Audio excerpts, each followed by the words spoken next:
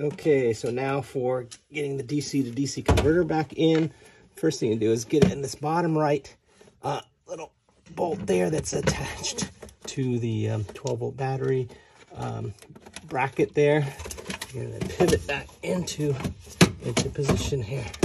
So we got another bolt here, and put a nut back onto this one here, and your DC to DC converter should be back in place here, and we'll reconnect it all up, coolant hoses, and we should be good to go. Okay, so I have the DC to DC converter pretty much fully wired. Note that these little screws here, don't over torque them, okay? Don't require a whole lot of torque here, just more of a snug tight. And then, so finally we'll do the high voltage lines. I'm just gonna take the bolt out that it needs to go into. So slide that up into this. Then bolt it the positive line. Alright, so we'll do that. And then we'll tighten that with the 10 millimeter. Then you'll want to do the same with the negative line.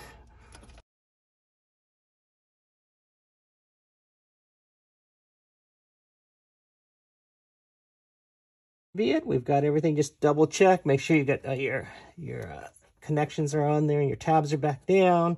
You got everything kind of secured.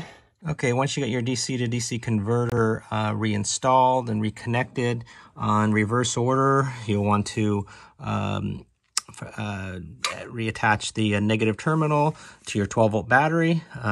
So I've done that, reattached that there, and then the last thing it would be to reattach the fireman's loop. So just connect that in, and then lock it down. Okay, so you want to make sure you put your housing unit back in, and then attach the two bolts on each side of it there. And then you drop this back down there, and you can then pop in the filter and your cover. That there. Snap that in. And don't forget, you got two clips here. You got one on this side and one right in here that goes onto this aluminum pipe here. And that's all secure. And then you can proceed to put your center panel on. And we'll snap those in place. And then your left panel as well. Got the car together, it's turning on, it's running. You can hear the coolant cycling, and it's warming up the battery. Out of the vents, 116, 118, 108.